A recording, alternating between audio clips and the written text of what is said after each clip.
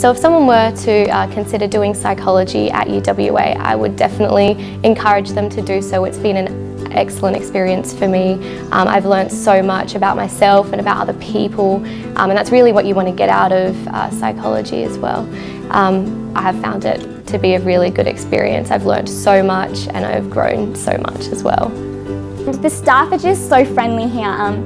You know, if you ever need help or you're just unsure about what's next for you, you can always just go and ask someone, or even a PhD student. They'll sit down with you and they'll try their best to help you. And I really enjoyed that close-knit community feeling that you get. Studying undergraduate psychology here at UWA is great because they really give you the opportunity to touch on a lot of different areas within psychology and a lot of different disciplines. So you cover things like cognitive psychology, social psychology, sensation and perception, industrial and organisational psychology, and also research methods, which really give you the foundation of being able to conduct research, which is great.